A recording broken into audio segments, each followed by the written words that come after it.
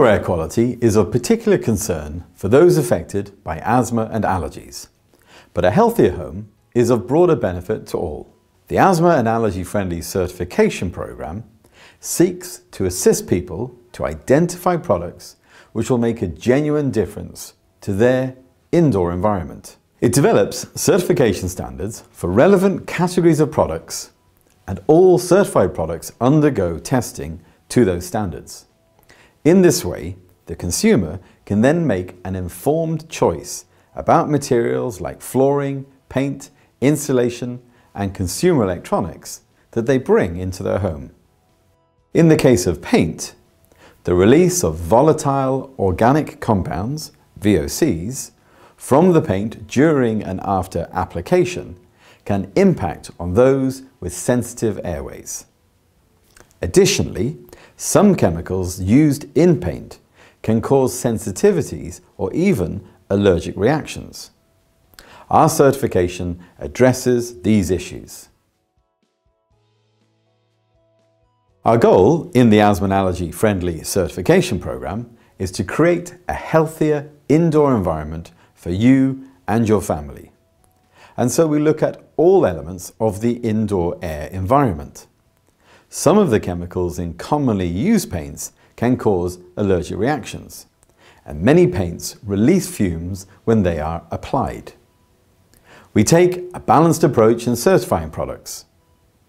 It is not possible to make paint without using chemicals, and there are some chemicals which can have a negative effect, but which are necessary for different reasons. We want to identify paints that do not contain ingredients that are unnecessarily harmful.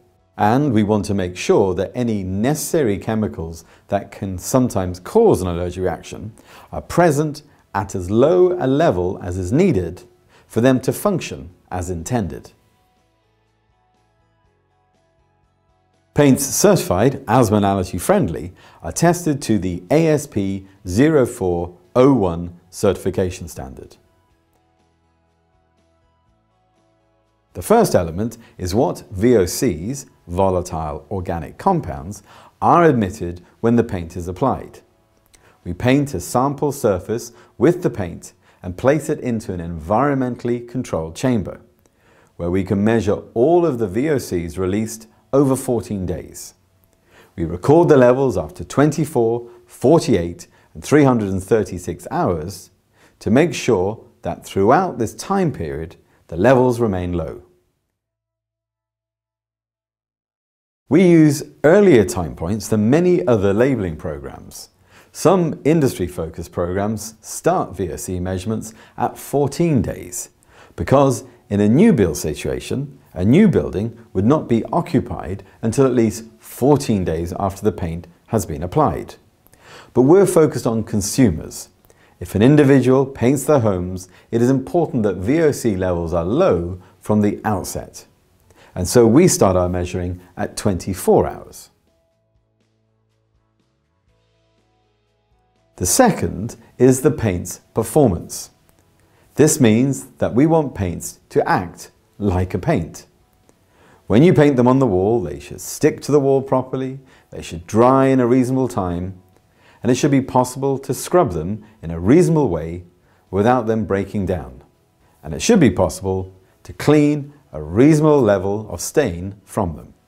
We make sure that standardized performance tests have been passed for each paint that we certify. The third is the makeup of the paint. We do a detailed chemical assessment of all the constituents in the paint and what concentration they are present at. There are many chemicals which are known to irritate skin and/or eyes, or to which certain people can be particularly sensitive.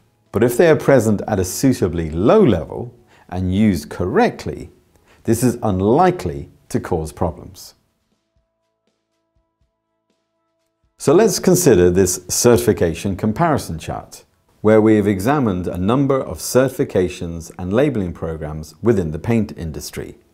Here we are comparing the various programs against the following criteria: quality and performance, The paint should meet or exceed performance criteria such as adhesion, scrubbability, and drying time. We also consider VOC emissions, assessment of the volatile organic compounds that are released at the time of application and up to 14 days. Formaldehyde emission, where the specific limits for formaldehyde presence is considered.